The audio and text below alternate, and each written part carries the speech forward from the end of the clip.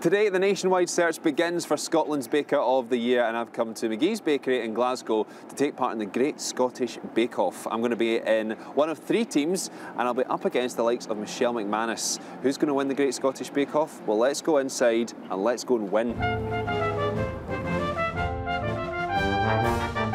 What are we going to be doing today? What are the tasks the 3 teams have to do? Well, today is a wonderful opportunity for you to understand exactly what happens here at McGhees Bakery. They are the current Scottish Bakery of the Year champion.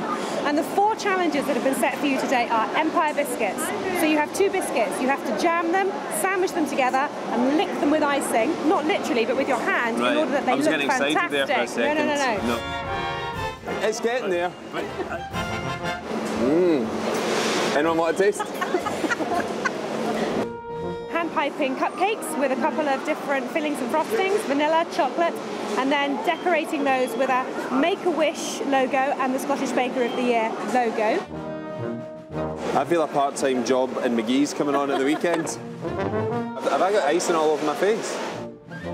You're going to be doing donuts, yum-yums filled with cream and jam.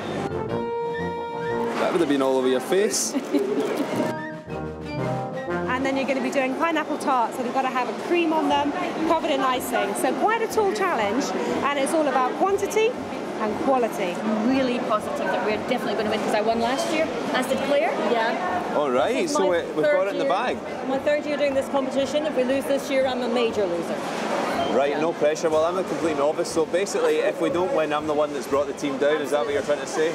Pretty much. My only experience says I just love eating cakes. Come on, guys, we've got this in the bag. Yep. And the piping bag. Let's not let them hear what we're saying. What did you say?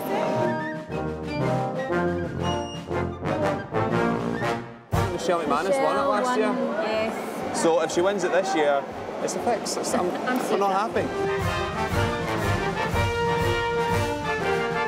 Look at that fantastic display. You would think you'd walked into a butcher's? What? It's not that bad. Scottish Baker of the Year Awards, we set them up 5 years ago to celebrate what bakers do day in, day out across Scotland.